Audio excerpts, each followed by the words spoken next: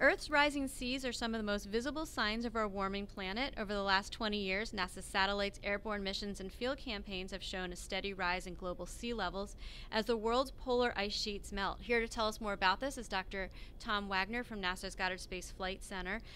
Start by telling us, you have some new images. What do these new images show us about sea level rise?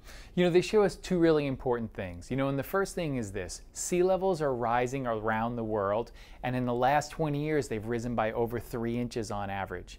And we know this number really well. It's actually recorded by a number of different satellites that go over the Earth and bounce radar signals off the ocean to determine its height.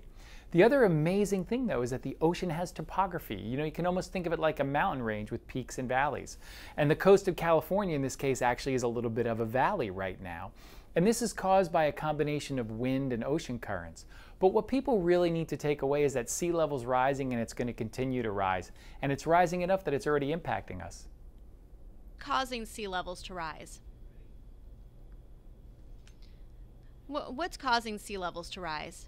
What's causing the sea level rise are two basic things. One is that as the planet warms up, the volume of the ocean expands, and that's about half of the sea level rise.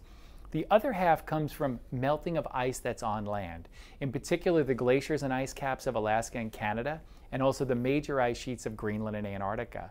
And we have this other amazing satellite called GRACE, which actually allows us to map changes in the weight of the ice sheets. And what we found is that in the Greenland case, we're not only losing ice, but the ice loss seems to be accelerating, and that's something that we're trying to account for in our models as we move forward. What is NASA doing to understand how much sea level could rise in the future? NASA's doing three basic things. One is we're developing the technologies to study sea level rise, and then we're deploying them on satellites and also on aircraft to measure how fast the ocean's going up.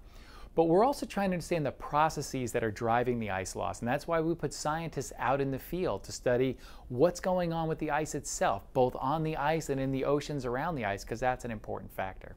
And then finally, we pull all that data together into models, and those models are important for us to understand the processes of ice loss and also to do the forecasts into the future to kind of produce those numbers that society needs to plan for 10, 50, 100 years out.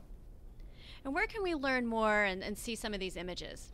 One of the best places to go is nasa.gov/Earth, where you can learn all about the work that we're doing right now, the data sets that are available to see, and also learn about other NASA programs studying the Earth.